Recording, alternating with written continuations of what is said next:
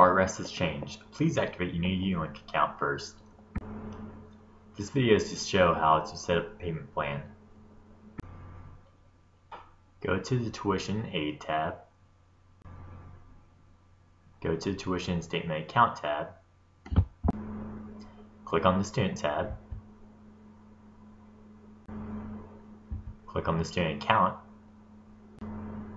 Click on the account detail for term. Click on the Pay Now button.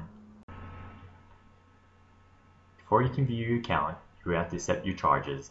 Failure to accept your charges will result in your classes being purged. If you accept your charges and decide not to attend the university, you will have to formally resign from the university. Click the Accept Consent button to accept your charges. Click on the Payment Plans tab to create a payment plan. Click on the Enroll Now button to view available payment plans. Click the arrow next to the Select Term and choose the term you want to set up a payment plan.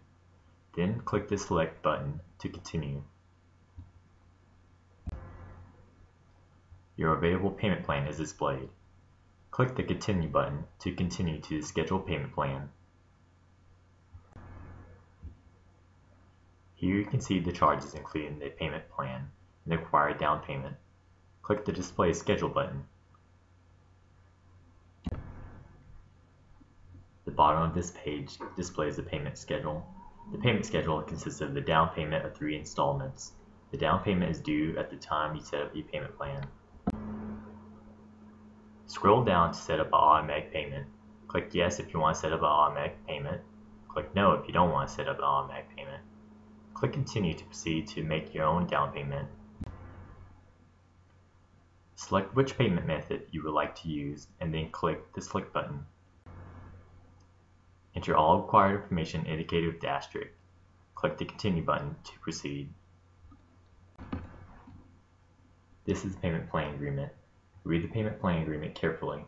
$50 setup fees included in your payment plan. You may click on View Worksheet to see the semester charges and payments associated with this payment plan. Click View Worksheet. This budget worksheet displays the semester charges and payments associated with this payment plan. Click the X to get back to the plan enrollment screen. Click the I agree box and continue to proceed with the payment plan. This is a payment agreement form. Notice there would be a $30 fee if an electronic payment is required unpaid for any reason. You must click the I agree box before you can complete the payment plan. Then click the Continue button. This is your payment receipt with payment confirmation. Print this page for your records.